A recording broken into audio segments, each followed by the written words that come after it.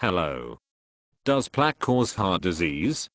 Speaking at the Nottingham General Microbiology's annual meeting, scientist Howard Jenkinson was keen to state just how dangerous plaque can be if not treated right and can have detrimental effects on other parts of your body such as the heart.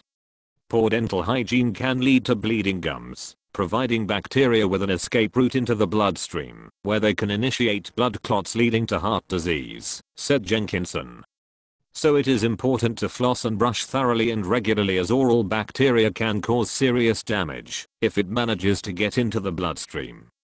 The bacteria induces blood clots. Naturally, the body's platelets clump together around the bacteria. This stops the body from getting at it, and any antibiotics issued may be less effective because of the protection provided by the platelets.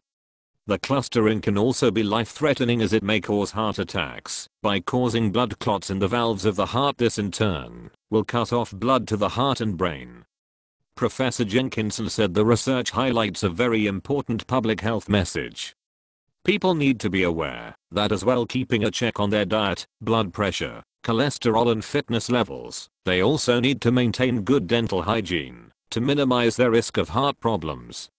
It is not always easy to spot problems with your teeth until it is too late, so it is important to regularly visit the dentist, and to make this cheaper it is vital that you have a dental health plan organized. When doing this, it can prove useful to do a number of things to make sure you are getting the right dental health plan for you. Goodbye.